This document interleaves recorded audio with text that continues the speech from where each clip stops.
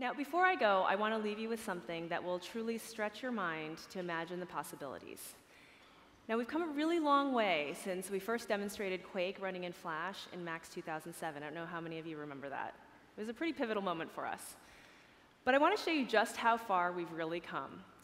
Please welcome founder and technical director of Epic Games, Tim Sweeney, and senior programmer, Josh Adams.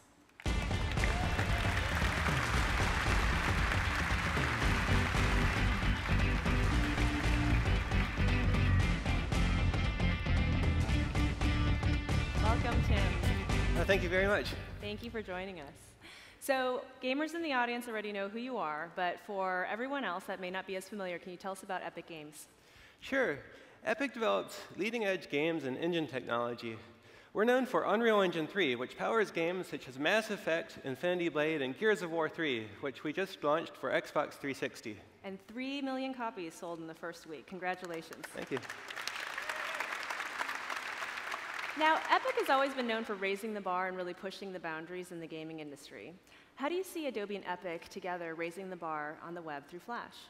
Well, we've always loved and known web games. We've all played Bejeweled and Farmville, right? Well, the Flash player now upgrades the web to a AAA gaming platform capable of running high-end games with world-class graphics. Here we're going to show you the combination of Unreal Engine 3 and Flash together with Josh Adams driving a demo. We're starting with the Unreal Editor, which is a content development tool for AAA games. We're looking at a level from Unreal Tournament 3, a game that we shipped for Xbox 360 and PlayStation 3. And now, just a few keystrokes later, we can play this in the web with significant visual upgrades.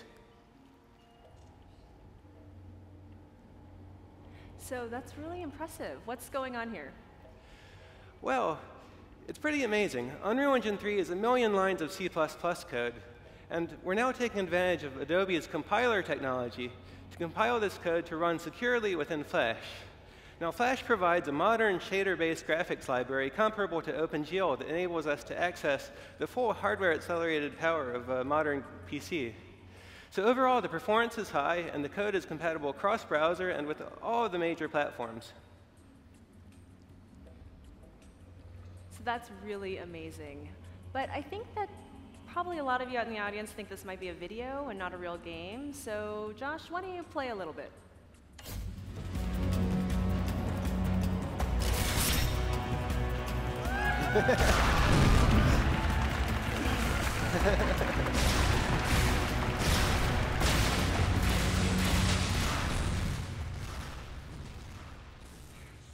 So what do you guys think?